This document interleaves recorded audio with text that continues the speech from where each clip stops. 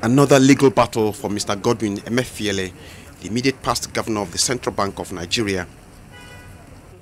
This time, the ex-top banker alongside Henry Omoile are being slammed with a 26-count charge bordering on abuse of office, accepting gratification and gifts through agents, corruption and fraudulent property receipt brought against them by the Economic and Financial Crimes Commission (EFCC). At Monday's pre-trial proceedings, Emefiele and his co-accused pleaded not guilty to the charges as read to them by the court.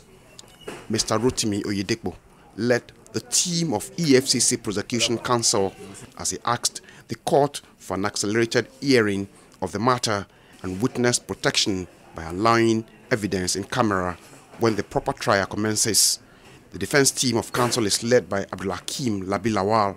The two parties agreed that Thursday, 11th April, is okay for the commencement of the criminal trial.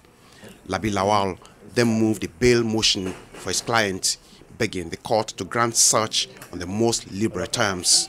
He asked that Emefiele, who is also on trial before a Federal Capital Territory High Court, be granted bail on self-recognizance as a former CBN governor who has demonstrated that he is not a flight risk by dutifully representing himself before the FCT court at every appointed trial date since he was granted bail by Justice Muhazo.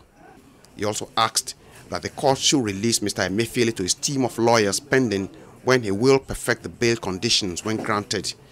He prayed the court to also consider granting the second defendant bail on the same conditions as granted by another court presided over by Justice Sule Amzat, as contained in the Exhibit A submitted to the court.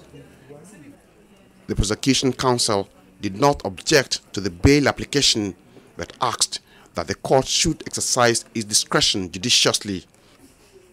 Justice Rahman Oshodi then ruled that he will be delivering his ruling on the bail application on Thursday, 11th April 2024, when further proceedings are also expected to resume. But pending that time, he ordered that Emefiele be remanded at the EFCC custody and the second defendant at the Ikoyi Correctional Center.